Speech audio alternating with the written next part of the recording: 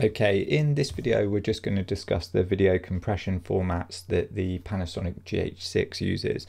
And this is kind of a question that I've been asked a few times by people, you know, am I shooting H.264, am I shooting H.265? And basically, you know, the kind of answer to this is you're probably shooting a mixture of both, but the camera makes that decision on your behalf. You don't pick which one you're using. So for those that don't know, you've got H.264, which is otherwise known as AVC, which just stands for Advanced Video Coding.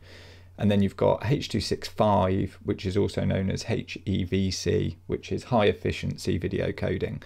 And basically, HEVC or H.265 is the newer kind of compression format than H.264, which makes sense, you know, it's one above. So the kind of distinction between the two is quite minimal, to be honest, in terms of what you'll notice from it. But basically, H.265 it offers kind of better compression in image quality, especially at kind of lower bit rates. But the struggle is that it comes at kind of slower encoding times.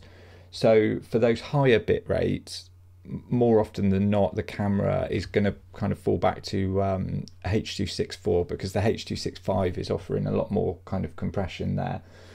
And H.265 is a really good option for things like video streaming because it offers really good compression to quality ratio. So in general, what we'll do is we'll kind of just run through it, and we can kind of see. So you can see here it says C in brackets, that refers to this row. So in general, it's not a perfect rule, but in general, if you're shooting 422, you'll be shooting H.264, and if you're shooting 420, you'll be shooting H.265. I've done a video about the difference between those. I'll link that up in the corner. But yeah, basically what we'll do is we'll just run through, and like I say, column C here, we're just in the GH6 operating instructions. We're in the rec quality section. And then we can kind of come down, and you can see here, like I say, you've got H.265 is being used here for we're in the MP4 options here, which, to be honest, I don't use, but they're there. You know, if you do use them, there's sort of a mix of 8 and 10-bit modes in this. And you can see here we've got a mixture of H.265 and H.264. So we've got we've got those differences there. And then, to be honest, if we come down, like I say, I wouldn't base any of your shooting options on this. You know, just use the ones that are kind of best for you. Don't kind of base it on this. But you can kind of see here, you've got in this column, we've basically B is the bit rates. So you can see, because these are higher bit rates, we've got H.264, higher bit rate again there, H.264. But like I say, it's not a kind of hard and fast rule, because you do have H.264 for some of the lower bit rates there. And as I say, it's not something to kind of worry about, really.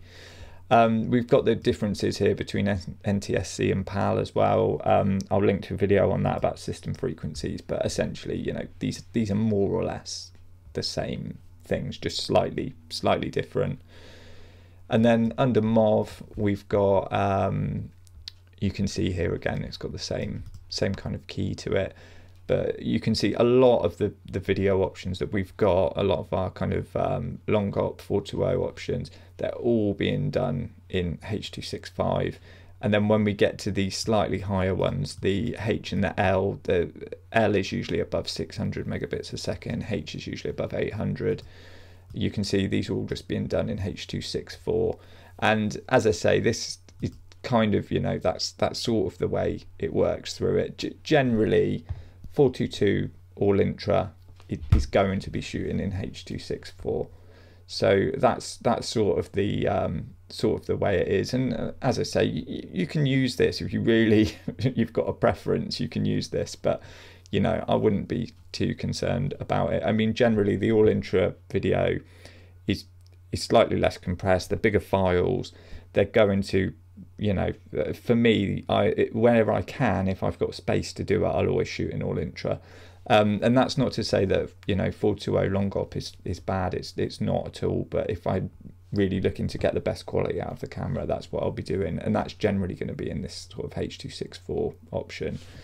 And again, this is kind of PAL, so you know, pretty much the same again. In the cinema options, if anybody uses them, again, majority H.265. We've got a few that are kind of H.264 kind of dotted around in there. Again, they're mostly all intra options.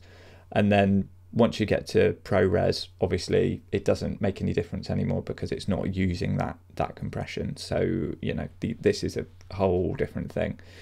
So yeah, that's kind of it really. Like I say, just use this as a little bit of a kind of guide to explain it to you. You know, this is always your reference if you really are wanting to know what you're shooting in. But as I say, the camera is really deciding that on your behalf, so you don't really have anything to worry about there. But yeah, hopefully this video's helped. If it has, give the video a like. If you want to see more content like this, then please subscribe.